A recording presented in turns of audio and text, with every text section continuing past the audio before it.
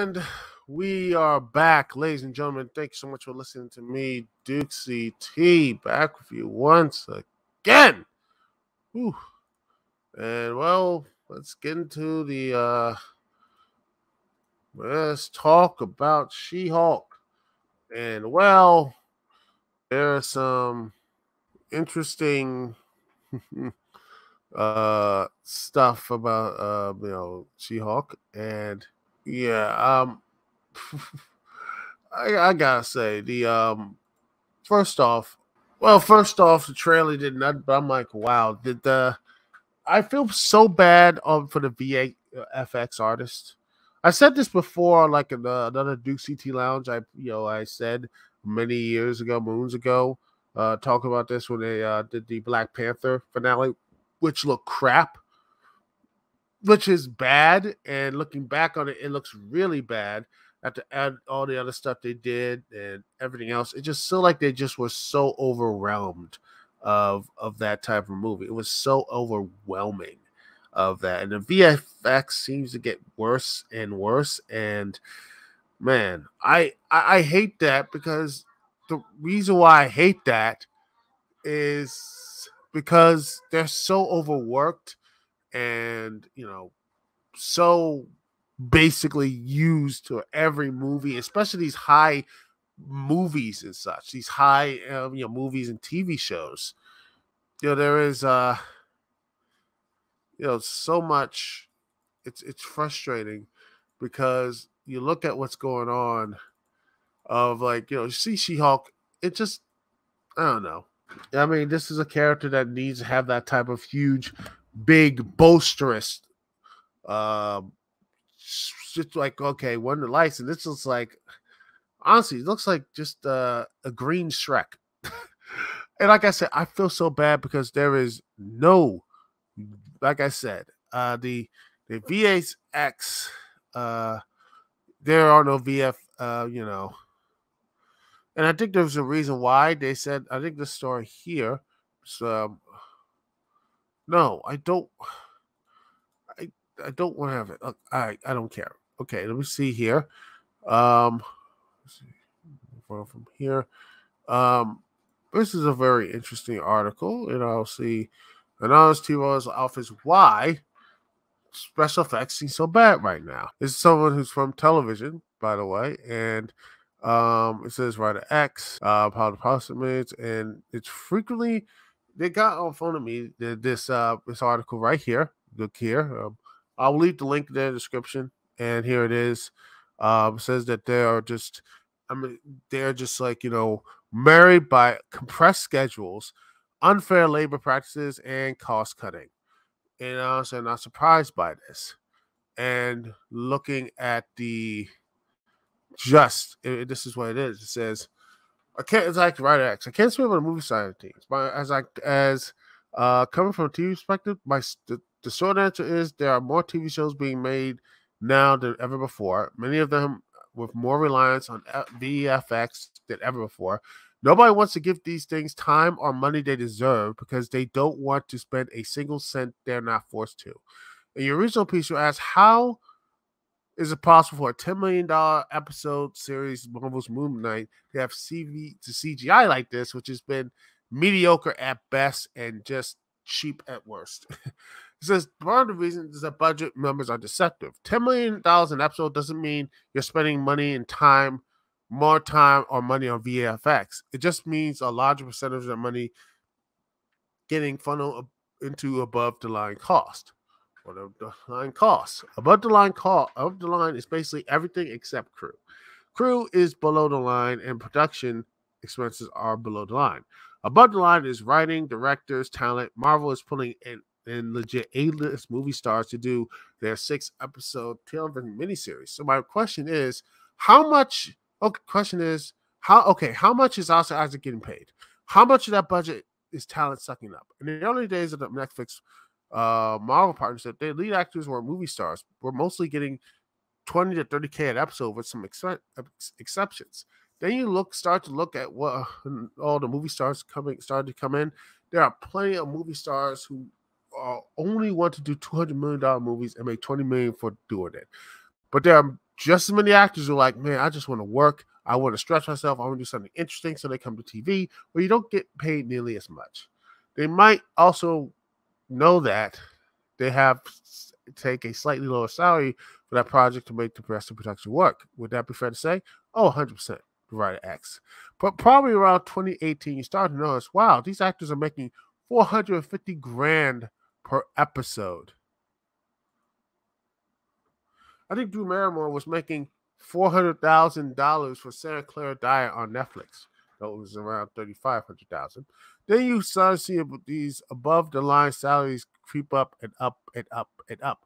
If you're a showrunner, you're sitting there saying, "Oh my God, we can get A-list actors for a 10-episode premium cable show." Let's say someone's asking for $600,000 an episode. So your number one on the call sheet is earning $6 million total for a show that might be budgeted at $80 million total, which means one actor is sucking up 7.5% of your total budget. If you're an actor, it's hard to say no to that, right? And look, it's really hard. It's a hard job for actors, but they don't let showrunners pick where the money is going. You can push back on certain things, but you're not going to win every battle. You're ultimately beholden to the money people, and it's crazy that we expect every hour-long TV show to be shot in 8 or 9.5 days. In the older days, say an episode of Star Trek, The Next Generation, 99 to 100% the show was shot on a soundstage. You can control lighting, temperature, noise. It was a very friendly environment to make television in. You can hit your dates easily and wrap up on time or early every night. But for the average hour-long show today, it's way more exteriors. It's way more stuff not on stage, and that eats into effects. I think people care a lot and want VFX to look good. But the overcapacity issue in terms of number of movies and TV shows currently being made and the production requirements they demand, it means it's becoming an impossible burden to apply the same standards across the board. For instance, on an episode of the one show we worked on, every time we knew that it was going to be a VXF shot, we have a rep for the VX company say, on set, the rep upstairs say that's going to be bad for us from a lighting perspective. Or let's make sure we grab that insert shot, a quick close-up shot of McDaniel to insert into the edit. VFX companies aren't just coming in months after production has wrapped. They're actively involved in production in the attempt to make sure they're best set up for success once it's time for them to start work. And there are no mistakes because mistakes equal increased cost. But then you look at what about time? It says time can provide issues. A post-production calendar is timed to the last minute because you have all these steps. All these steps to go through before it's handled over to VX. First comes the editor's assembly, then the editor's cut, and the assembly cut, the director's cut, then the executive post, the showrunner's cut. Then you gotta go through various studios and network notes and continue to refine the cut as you're trying to make the picture look picture lock. No, picture lock means the cut of all principal photography is now finished and every edited shot has been locked in. Any delay during any part of the production calendar has downstream effect on every other department and how much time you have to do their work. In the old world, where you're shooting 22 episodes a year, production was entirely in Los Angeles. The showrunner would be going from the writer's room to the editing suite to the sound mix to a stage where they're shooting the next episode. You'll be doing all those things in one day. Now that's been distorted and the calendars have been pulled apart so insanely, it takes 5 years to make 8 episodes of television. While all these stuff's going on, part of the post process, the VFX technicians are working their magic. But if anything goes wrong, they might lose time, and they generally need polish to refine their stuff. And things always go wrong. So let's just say you have a release date that you're trying to hit. The studio and network know that, but they keep giving you notes and big things keep changing. You're getting all these departments from doing their job, and you're pushing the counter out. FX houses are very good at what they do when they have the time and money to do it. But if NBC wants to air something, if they want to advertise something during the Olympics, that's that. If mom wants to release a movie on July 4th, whatever ready, it's going to release on July 4th. So then on certain shows where you're put on good creative stock in VFX, the effects team can end up being left with a reduced amount of time to create those effects. and can't put in the care and meticulousness that they want to provide. Would that be correct? Yes, it comes down to time and money. You can always crunch the entire across the entire studio. I knew that word. I know that word. Oh, yes, crunch. Oh, good old fashioned Captain Crunch. Oh, crunch time, baby. Happens too. Happens at every level. Very few FX artists are unionized. Um, exactly IATSE, the union that represents many people who work behind the scenes in entertainment, was trying with limited success to unionize them. So it means the working conditions are terrible. Working 14 or 70 or 18-hour days for weeks or months on end with none of the benefits or protection the union will provide. Like saying, make sure the people are not doing unpaid overtime. A similar thing you hear about with animation studios closing.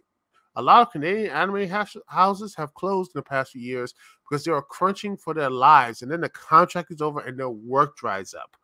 I heard this one anecdote another day about a major movie studio. Their VF company just quit because it was just going to be 6 months to a year of really hard, intense work.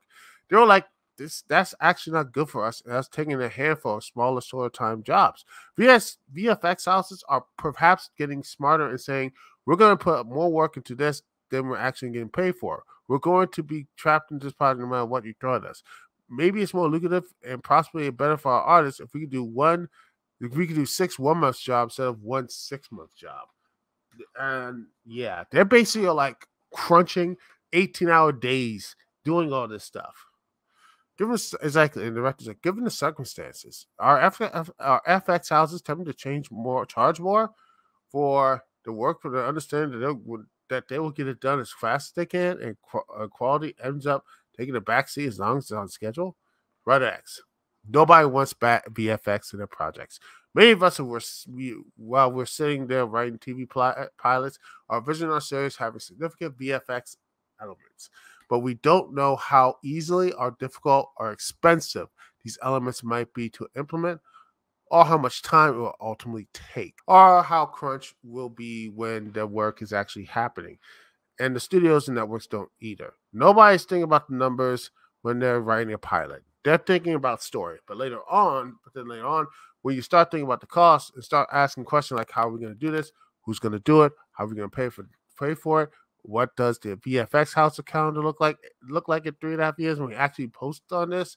In a way, it's unknowable. And so I think a lot of creative and production executives have said that's a problem that we handle down the road. We know it's a solve a problem because there's a ton of CGIs out there who are really good, but there's just so much coming through the pipeline. So everyone loses except for the studio heads, I suppose. The people who run the VFX houses, same way that fucker runs the Blizzard, makes a mint and treats his workers like shit. Absolutely. Yep. Of course. Do you believe studios have convinced themselves that certain houses make good effects when really it's just grading them on their ability to turn their work around fast or less? I think you find that cost cutting comes in subtler and more dangerous ways. For example, look at the movie Rust, a non-union production. You look at the DP who got shot to death on that set.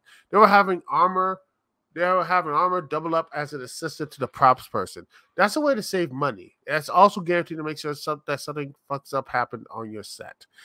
These are places where I think corners get cut because production executives are just like, make it work, and they ignore the downstream effects of it. There's no excuse for poor on-set safety, regardless of what is non-union or not. That whole thing was a fucking travesty, and I made a promise to myself because of it that I will never have real guns on set real guns on set of mine in the future. We'll do muzzle flashes with, you guessed it, CGI. So if you're actually looking for visual stuff saying that hippo looks ridiculous or that title doesn't look real or that's laughably bad, I don't think it's any creative watching saying like, it's okay. They might say, we hate this. Is there anything we can do about it? And the small options. But if the answer is still no, they might still release it. Is there any hope in unionization against FX works, or is too desperate a business for it to happen? Right or X? I don't know. One issue is that the VX offices aren't just in the US. So even if every VX office was unionized, the studios will go to Canada or the UK, or they have to give them a lower quote for their work. But I'm totally without hope. A couple years ago, I was like, kind of like video game folks will never unite because it's too closely related to tech. It's a lot of people hoping to make a ton of money, hoping to make a killing on thing, and the workers don't have any buy-in. But there's some progress there. Some tech-specific unions are making a dent in organizing workers. On the tip line, you gave us one example of a streaming service delaying something because the effects were ready yet. But in general, that's never the case. Would that be accurate? On a established streaming service like Netflix, delay matters less. On the streaming service that are trying to make their bones, all of them are really dependent on these quarterly earning reports. How many subscribers that happen? The reason so many new shows are launching in March now, right? There's a reason there's so many new shows are launching in March now, right? They're trying to get in that under that quarter 1 deadline and goose the number of subscribers they have right before the earning calls. The delays become hard to stomach. I also think Marvel is its own really weird beast. I'm not totally convinced that they know how to make television yet. It's a feature people taking a feature budget and then just dividing it into a number of episodes. They're not calling anybody a showrunner. Instead, calling them a head writer. That's on purpose. What Marvel shows do is they bring in a head writer, but they say, we're just going to pay you scale for X number of weeks, and we're not giving you a full writer's room. They're trying to get the most amount of stuff in the least amount of time, or the least amount of money. They're actually saying, how can we pay scale to make people work for very short periods of time to do the same amount of work, what you always have had to do. I hate to say this because I think it's gonna fuck up all my projects, but I wouldn't be surprised if there's a writer guild strike 2023, and I hope it's one, but I wouldn't be surprised. It's just gotten so hard up for people to piece together on the mini rooms, and the wages are not coming up. Yes, it's cutting margins where they can find them, but no greater benefit for the product. Which, yeah. It says the studios are pleading poverty. This is what they always do. They always say things that haven't been harder. They got a special cutout deal in the 2008 CBA to rent the writers go from New Media. New Media is just media now. Netflix doesn't pay visuals. Believe me, if there's a strike in 2023, there's a lot of great stories in it. And the town press is always turns against us in such insane degree during the negotiations because they're all owned by the studios. NYC owns the Hollywood Reporter. Deadline is just an industry bulletin board, but whatever the writers are like, you should pay us what we're worth. They're like, is that a Tesla we see in your garage? Whoo! Whoo, boy, that is. Oh, man, that is fire. That is just. Wow. I mean, it's not really surprising, ladies and gentlemen. That's not surprising. I mean, that's why the effects and everything else. And of course, sadly, and you still have, I watched the trailer once, but then you have stuff like this, and I think I'm part of the problem too. I watched it at least a couple times, but the She-Hulk Eternal Law trailer got 70 million views in 24 hours, so there's a market for it, and Disney Plus is right there. Even though there's like some drama with all the stuff and the Dukect bill and everything else, oh, they're losing subscribers. No, they're still on the top of the streaming market right now. And as long as this stuff still happens, the people, they're going to force these things out. They're going to keep going faster and faster and faster and faster and faster. Just keep going faster and faster, and there's going to be less quality. Very, very bad quality of pictures and such, It's going to be very bad quality. So be warned that this, ladies and gentlemen, let me just see here. This is going to be the future. This is going to be what we're going to expect in the VFX department if things don't change. If people will say, we sit there and actually wait for quality. Because I would rather wait a year or 2 years or maybe 3 to say, hey, let's have some good quality here. Let's bring some VFX and pay them what they're worth. Maybe we shouldn't be sitting there and overworking these poor fools for 18, 19 hours a day. How about we actually just say, you know what? Let's bring it back and scale back the movies and the TV shows, superhero or high concept stuff for a while. I won't mind that. I mean, let's not overwork people because this is what happens, ladies and gentlemen. You overwork people. You overwork them. But hey, that's just me, Big CT. Anyway, thank you so much for watching. Thanks so much for being here. Thank you so much for sticking with me all night and all that long and all that good stuff. Anyway, it's Dukect here. Peace, love. I will see y'all when I see y'all later.